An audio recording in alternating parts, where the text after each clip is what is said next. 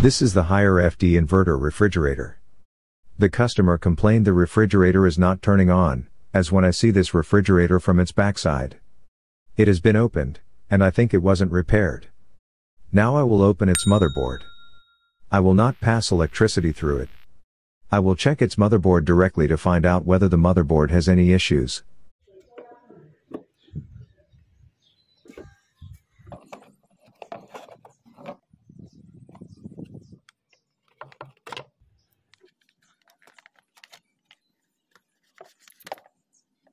Someone has already worked on this motherboard.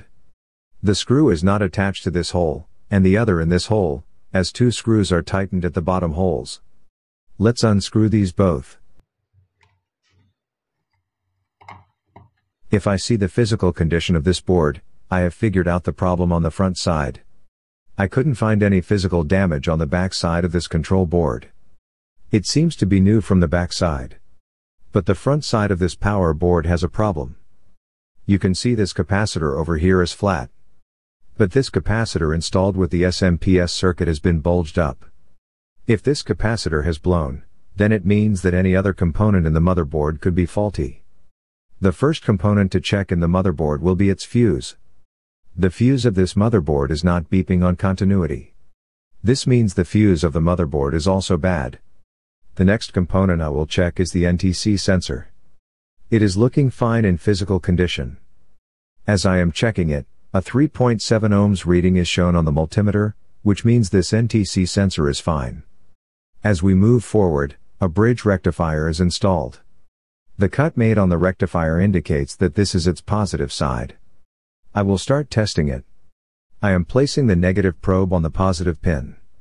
The positive probe on the negative pin. I have set the multimeter on diode mode. It is showing 0.525 voltage drop. On the next pin 0.496. The last pin also has a 0.496 voltage drop. This means the bridge rectifier is absolutely fine. I will now desolder the blown capacitor out of the motherboard. First, I am adding solder on its pins.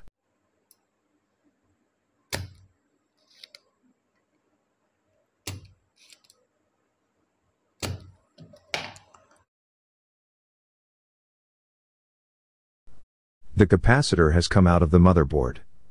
This is a 22 microfarad 450 volts capacitor.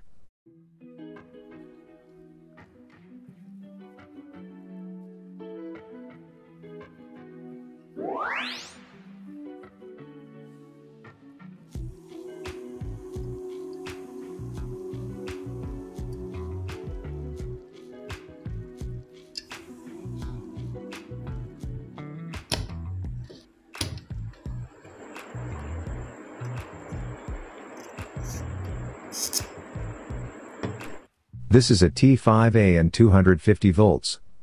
This means a 5 amperes fuse is installed in this motherboard.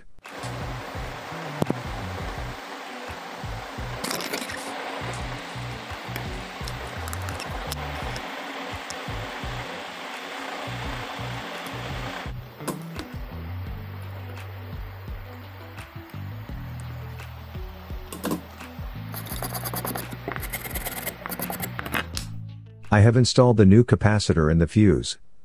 But we didn't take a look at these ZNR. Because if this ZNR gets short circuit, they could cause the issue. I will set the multimeter on ohm mode. The one ZNR is installed on the right, and the second on the left. Let's test them both. The ZNR should not show a reading on the multimeter. If the multimeter show readings on the ZNR, then this is possible that the ZNR is short-circuited. This ZNR is okay. Now let's check this second ZNR. This ZNR is short-circuited. I had a doubt about the ZNR, that it could be problematic. Let me tell you how I got to know it. Most of the time, when ZNR short circuits, they blow up physically. But this ZNR has a protective cover on it. And it is not blown. Instead, it has turned the board black beneath it.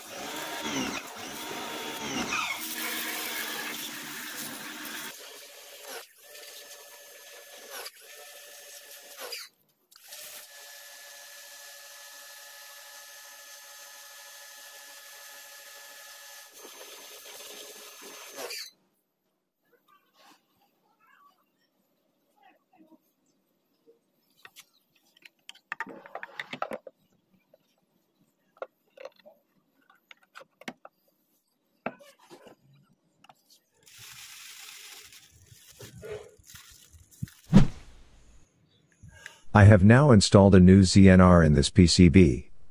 The fuse and the capacitor have also been changed. I didn't check the switching IC on this motherboard, because it may be possible that this switching IC is fine. So I will first test this motherboard by passing electricity through it. These pins on this motherboard are neutral, and the pin with the neutral is the line pin. The rest of the pins are for the output. I will install the electricity probes here. I will check this motherboard without its display first. I have turned on the electricity button. I will wait for a few seconds. And after 2 seconds, this blue relay has turned on to start the compressor. This means that this control board has been successfully fixed.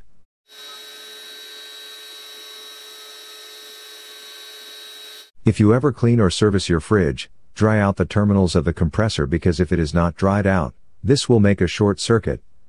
Other than this, let's check these connections. A PTC relay is installed with this compressor. An overload is installed with the relay. This is a PTC sensor for the soft start of the compressor. These 3 wires are installed with the relay. The brown wire will be installed with this terminal. Let's install it in the terminal. A blue wire is installed on the top terminal. The blue wire in my hand will be installed next to the blue wire terminal already installed in the relay. The black wire is left now. It will be installed on the top terminal of the relay. The relay connection for the compressor has been completed now. I will install the relay on the compressor terminals. Now I will install the connections of this motherboard. It is not that difficult. The connectors where I had removed from will be installed on the same connections. No connectors can be exchanged with one another because all connectors have different sizes. These are plug-and-play connectors. The connections are completed. Now I have installed the main electric wire in the socket. I will turn on the electric switch. The display of the refrigerator has turned on. The compressor of this refrigerator has also started. The compressor is consuming 2.3 amps right now. The amperes will gradually decrease. Now the amperes have decreased, and the compressor is now consuming 1.4. As you saw, the display is turning on. I will press the button. The display is locked. I will open the lock of the display. The lock has opened. The refrigerator is showing us the freezer's temperature. And when I click Temp Zone, now it is showing the fridge compartment temperature. Click on the left or right thumbnail to watch our next videos. And subscribe. Thank you.